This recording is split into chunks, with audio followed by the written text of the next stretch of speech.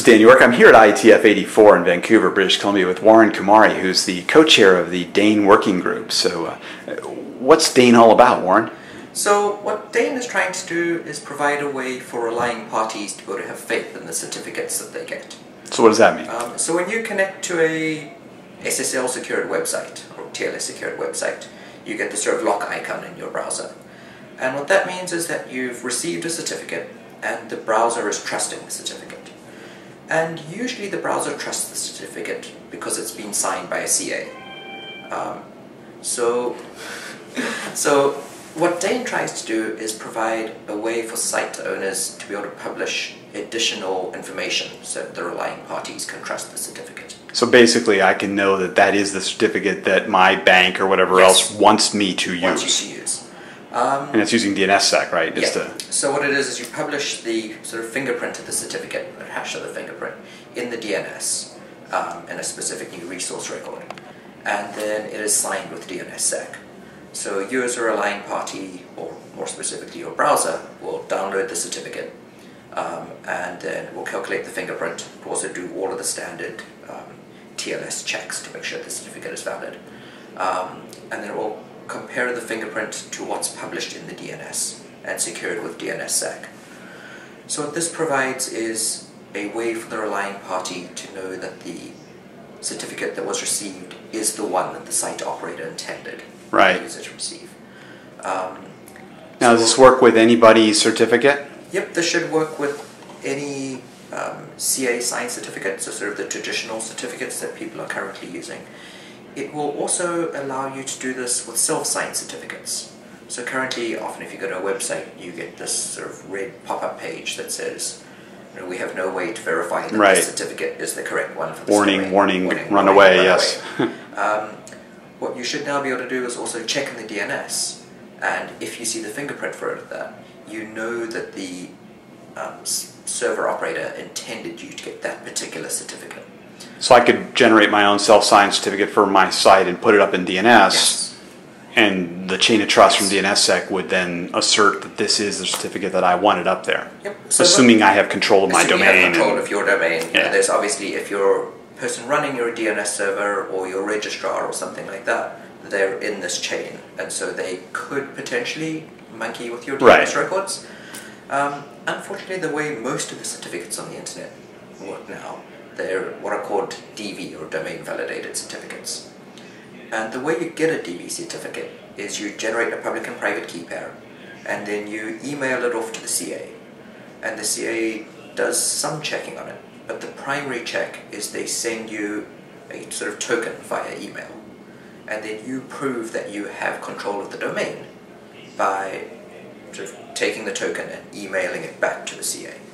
So an attacker could potentially trick a CA into giving him a bad certificate. Yep, both an attacker could trick the CA into it, but also an attacker that has control of the DNS can point the MX records for the domain somewhere else to servers he controls. He could then apply for a CA DV certificate, and he would be the one who gets the token.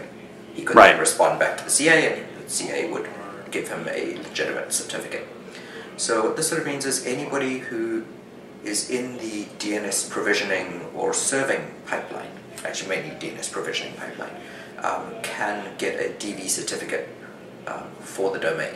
All right, so DANE provides a way of ensuring that the domain name holder, who's controlling the DNS records, can assert that this is the certificate that I want people to use. And because an attacker who has control of the DNS has the ability to get a DV certificate, the very fact that we require somebody to show that they have control of the DNS, we think sort of provides a very similar level of assurance to a plain EV signed certificate.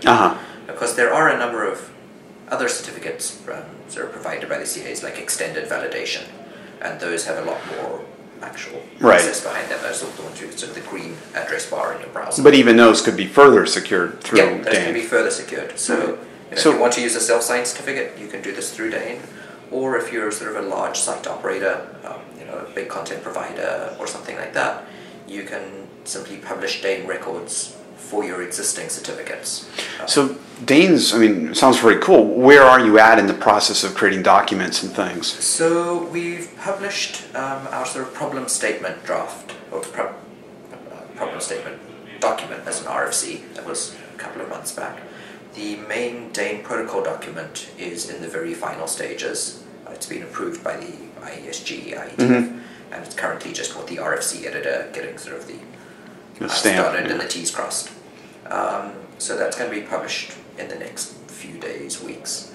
And that explains sort of the lion's share of the DANE stuff.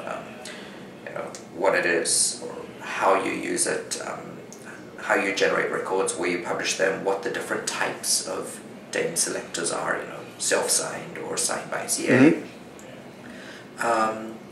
So that is largely done. What we're now moving on to is what we're calling the how to do DANE with foo. So this is going to be a separate sort of series of documents. How do you do DANE with SMTP? How do you do DANE with MUA? So how does your mail user agent know that it's connecting to the correct? Now there's also SMIME, so you'll potentially soon be able to publish your email address and some certificate in the DNS. Yeah, so now that DANE's defined, you're looking at how do you actually deploy it for various different things. Yeah. We tried to make the base design as generic as possible, but a number of protocols have different requirements. Sure. And so these are expansions on that. That's cool. Now, where's DANE at in terms of, I mean, obviously they're just being defined and it's being published, but as far as actual usage or deployment, what's the scope of that looking like? Unfortunately, there's not as much deployment as we'd like, but there are tools to generate DANE resource records, or TLSA, TLS association records, and so you can currently generate one and publish it for your site in the DNS. There are a couple of tools that you can sort of run from the command line to verify that this works. And there are one or two browser extensions for Firefox and I believe for Chrome as well. So the next step really is then to work with the browser vendors, etc., to get that moved in? Browser vendors have expressed interest in doing this, and I believe some of them are working on it. But what would be ideal is once all of the browsers actually support this natively. Right. So we're working towards that, and hopefully there'll be some progress soon, or public progress soon. Cool. So and obviously, of course, in companion with that, you need the companion rollout of DNSSEC and validating resolvers and all that. So it's all an interlinked thing. So we actually think that this hopefully will help with the deployment of DNSSEC. This is one of the things that people keep looking for in DNSSEC, and one of the sort of That's why I'm excited about it. And it gives a valid use case for the value you can get for DNSSEC. It's providing this additional layer of security. So I'm thrilled with the work. There's already a large amount of utility that DNSSEC gives you. Right. This is something that potentially people who don't care about that level of assurance, this gives them something that they want to look at. So how does somebody get involved if they want to learn more about DANE or participate, contribute a DANE with foo kind of document? What do they do? The first thing is come and join the mailing list. It used to be a very busy and somewhat unfriendly place. Now that we've got the sort of protocol document and the use case document done, it's become a much friendlier place to be. So if you had subscribed and unsubscribed, come back. We're friendlier now. Join the mailing list.